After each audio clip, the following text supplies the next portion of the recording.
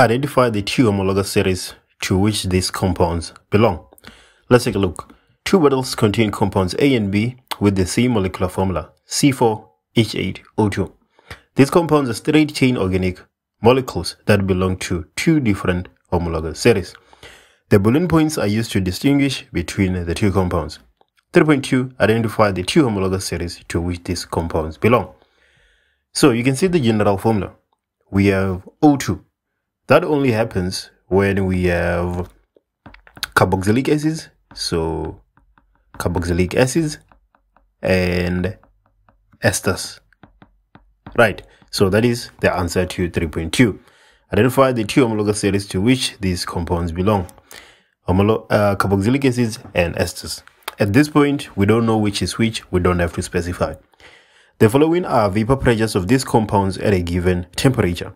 So compound A has a vapor pressure of 0.071 kilopascals, and compound B has a vapor pressure of 9.7 kilopascals.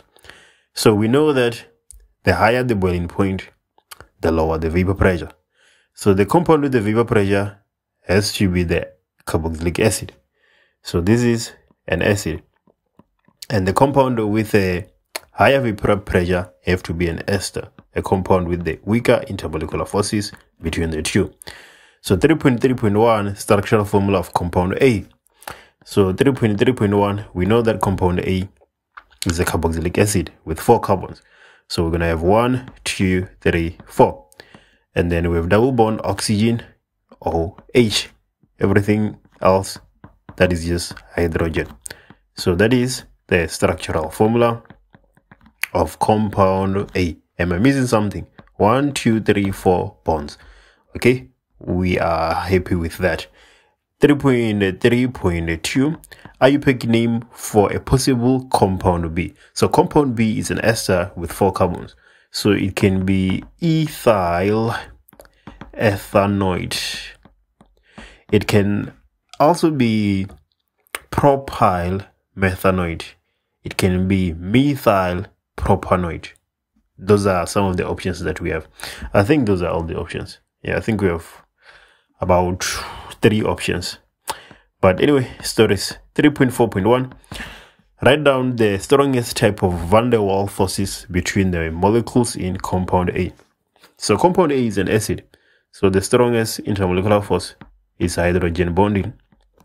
Therefore, hydrogen bonding.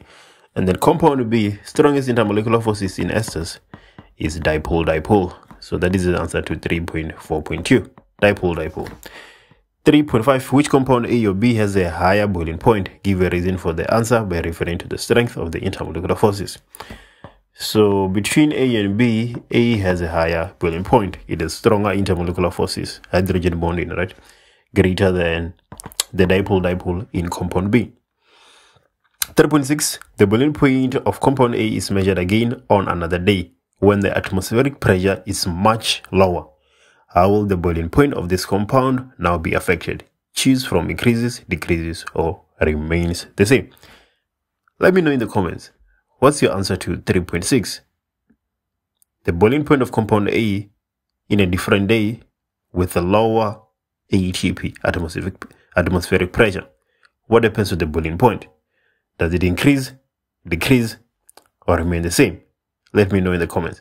Which video do you want us to do next?